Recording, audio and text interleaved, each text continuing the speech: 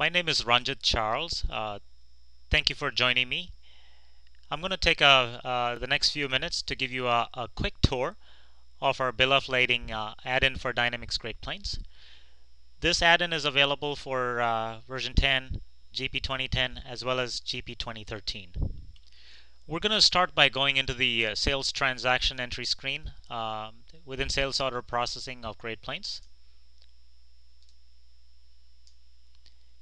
And here I'm going to pull up an order.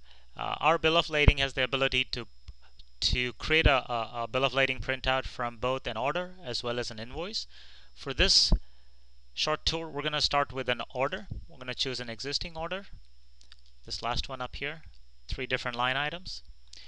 To trigger our bill of lading capability, you go under Additional, and you see our options for setup, defining a bill of lading, as well as what we call a quick print. So here we're going to do a quick print, which as soon as we do this, it automatically populates all the information that we have and then allows you to print from here. You can now see the Word document. Let's go to preview. It's a Word document that has pretty much you can do anything from here, as well as print it like you normally would do from Word. So let's go ahead and close this, and what I'm going to do is I'm going to take you through. Let's go ahead and close this bill of lading screen.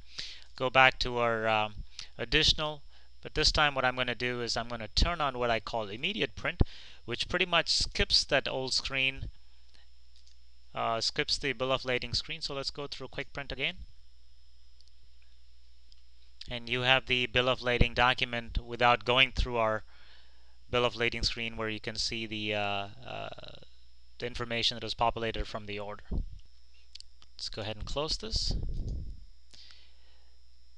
The bill of lading actually populates information, and I'm going to choose the other bill of lading option, where you can actually choose a customer, go and choose an order, or pull in multiple orders. Okay,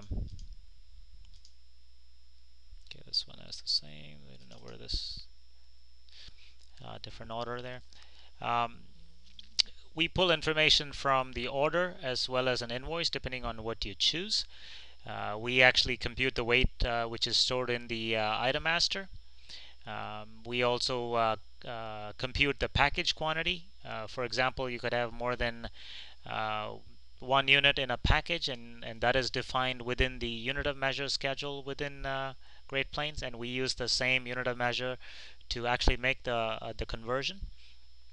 So let's go and take a quick look at that, where we define that. I'm back at the order. We'll click at the item. We'll go back to the item master, and I can choose the item bill of lading screen. And here you can see that it's a custom screen off the additional menu, where you can actually choose, for example, that this particular one has a unit of measure scheduled phone in the demo company, but I am choosing to ship this by case. It is likely stocked by eaches, but shipping by case. And if you're in an environment where you're actually shipping something that's hazardous, you can actually define a hazard class and put a description and use that in your bill of lading printout as well. I mentioned earlier that the bill of lading document is a fully customizable document. So let's go to our Dynamics GP add-ins folder, and you can see it's in my local machine, Dynamics GP 2010 add-ins. We see multiple templates, so I'm going to choose the one that's called bill of lading. This just to give you a sense for what the customization capability looks like. So here it looks just like any other Word document, but if we click on the developer tab, and you can turn that on within Word, go into design mode, and all of a sudden all the XML tags show up.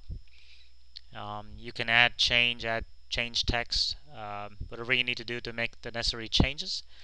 If you want to look at the actual structure or the schema, you can see all the different fields that are available to you, and you can just drag them and drop them to the relevant spot to make the necessary changes. I hope this has given you a quick but a good sense of our bill of lading add-in. For additional information, please visit our website or do get in touch with us. and thank you for taking the time to go through this short tour with me.